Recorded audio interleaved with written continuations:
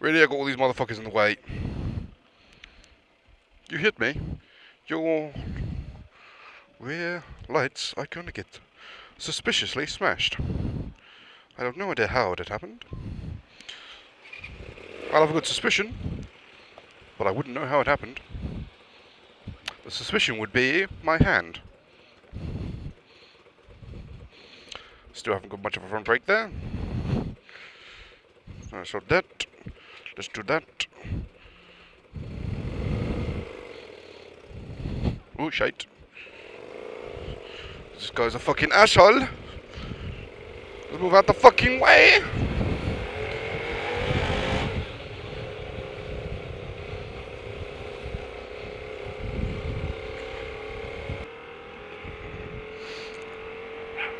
Fuck you, dog.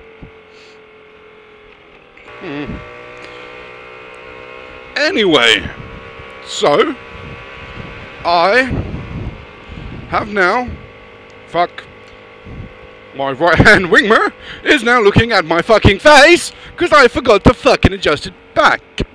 Dickhead. Well, I can selfies. Well, fuck you. Let's get that at a usable angle. Oh yeah, that's good. Going over a fucking pothole when you got one hand on the bars. Hey, health and safety. Pensioners. So, anyway, Christ. Flamboyant! Oh, it's been a while. I haven't done a motor vlog in a while. Yodel, you're a cunt! Man, my voice broke then. That's just for fucking lols. Do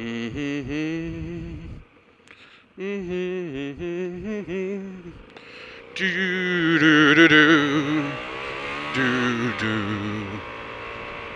Dun dun dun. Da da da da da da.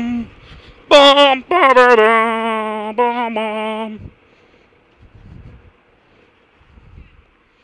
I forgot I ain't got fuck all front brake. Okay, where you going? Where are you going, laddie?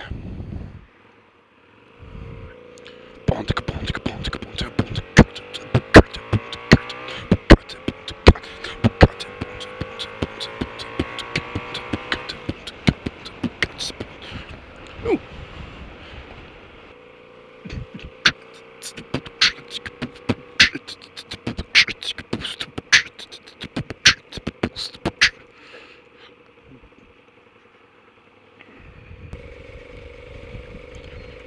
I should have planned ahead, really. I got no idea what the fuck to talk about.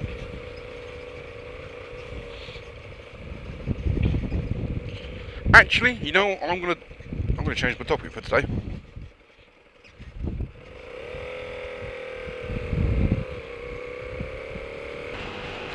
My topic for today is gonna be CBT. Is it worth doing a CBT? Well, start off. What is the CBT? Well, in the UK, the law states that if you're above the age of 16 and you wish to ride a motorcycle, then the cheapest option for you is to get a CBT. Now, CBT stands for Compulsory Basic Training. Now, this means at the age of 16, you can hop onto a 50cc moped, and at 17 years old and above, you can have a 125 maximum. Both have the restriction that is, you must have L plates showing at all times. Not really much of an issue though, to be fair, because it's a fucking L plate. It's not like it's a fucking performing enhancing the lug. Fuck you, Leaf! You cunt! Still not me? No, it's not me anymore. Anyway, the CBT is £120 roughly. It varies depending where you are, what offers they have in place. Some training schools have the difference that it'll be cheaper if you use your own motorcycle, which ain't too bad. Now, why I think the CBT is a good little thing. Well, it's cheap. To get on a motorcycle, 125, just so you can commute back and forth to work, because 125 is more than enough to get you to and from work. As well as pleasurable riding on the weekends, if need be. I mean, leave! Get the fuck off my bike! Get the fuck off! God damn it. Now, where was I? Yes, that's right, of course. Fuck's sake, I make myself laugh. Yeah. You can't decide where he's going.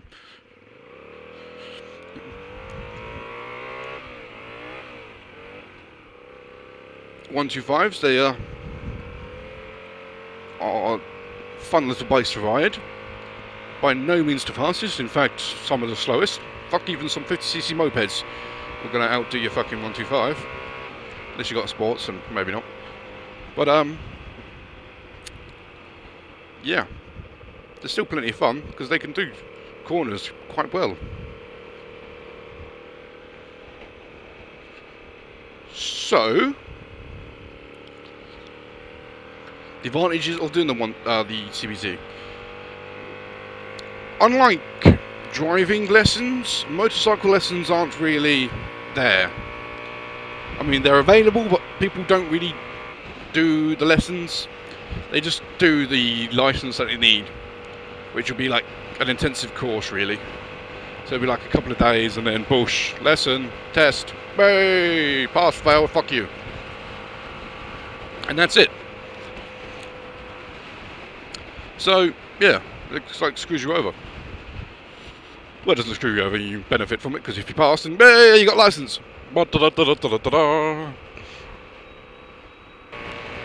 So, yes.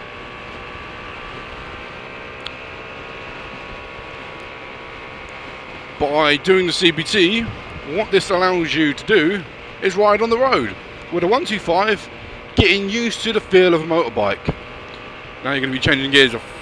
But overall, it's going to help build up your confidence on riding a motorcycle.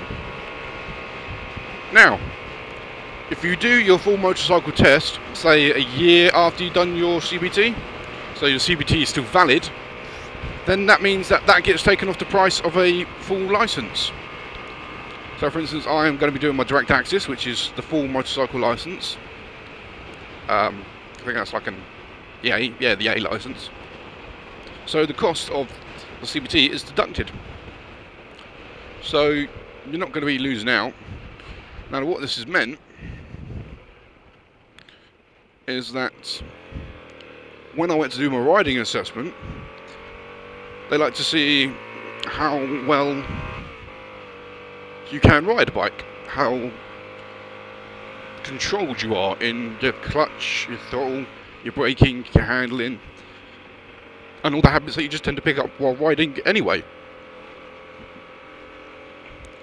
So you find that you're going to have a much better chance of passing your full test when you've already been riding around for about a year on a 125, because it's just all habit now. Apparently for me, being in the right gear is not a habit.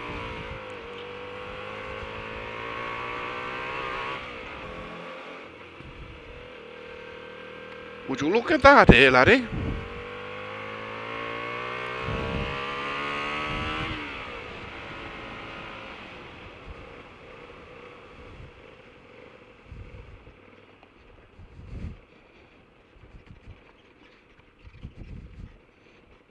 Ooh. This looks like a pretty good spot for a photo shoot now, doesn't it? I think so. So I'm going to put up there. I'm going to put out the camera. And we're going to do some photos. So I'm going to turn off these cameras now. Turn off.